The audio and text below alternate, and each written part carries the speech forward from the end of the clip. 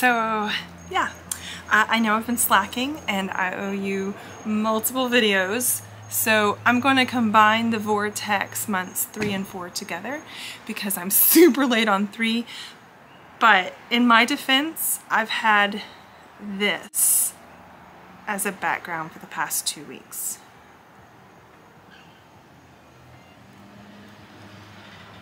So yeah, I've been in Hawaii and it has been absolutely amazing. So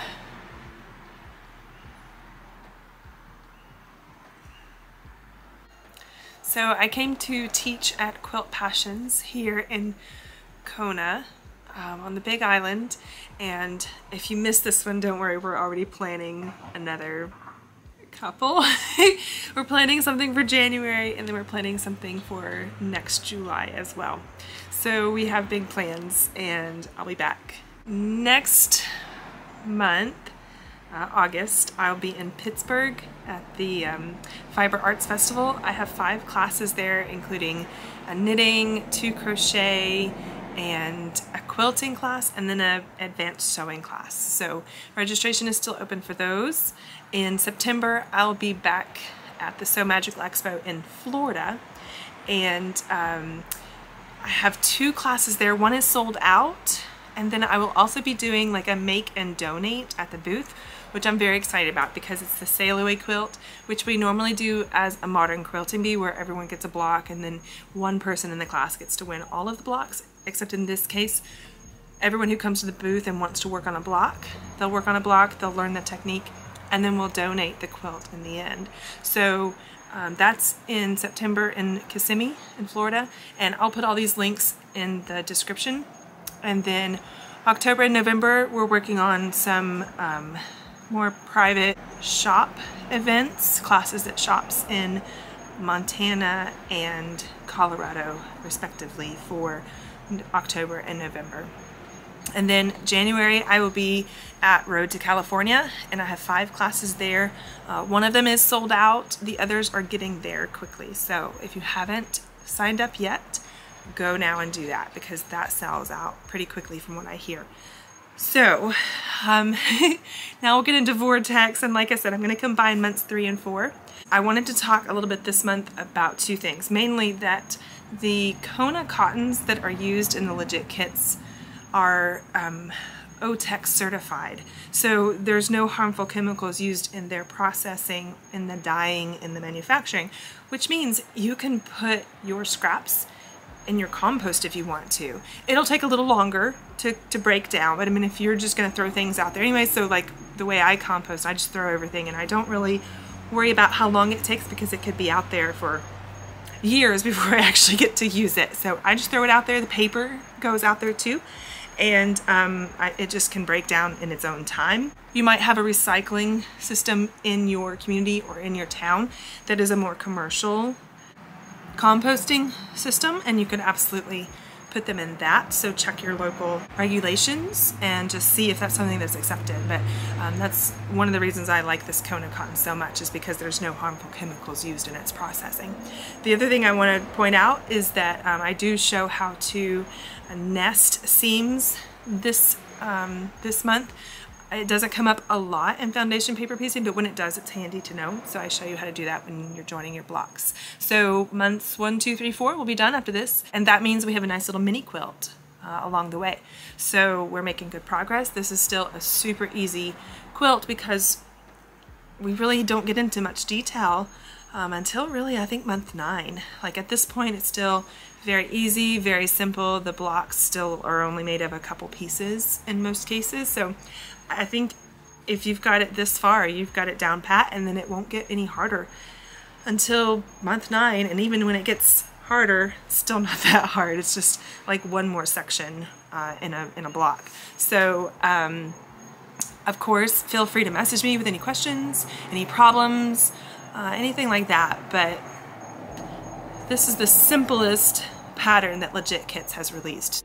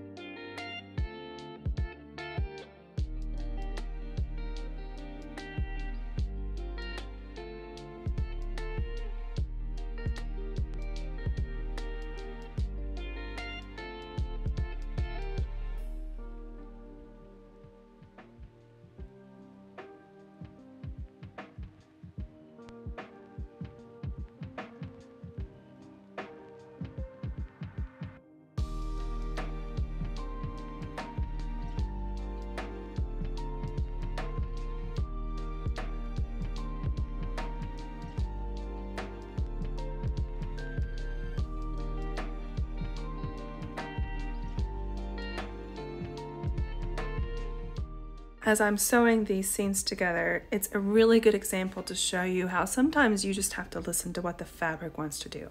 So I usually press all of my seams open, and then when I get to this intersection in the middle of these blocks, it's really evident that they do not want to be pressed open, especially because they're kind of opposite each other. So D2 has no seams that lead up to that intersection, and D1 has one seam that does. And then the opposite is true on C. C2 has one seam that leads into that center intersection, and C1 has no seams. So really, they kind of want to be pressed away from that extra seam. So I'm going to press C2 towards C1 and D1 towards D2.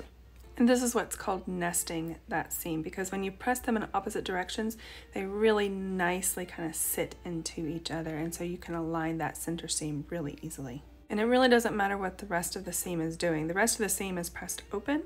I am only pressing to the side, right in the center of these blocks here. That center pressing can stay, and you won't even notice that it's pressed in two different directions from the front of the quilt.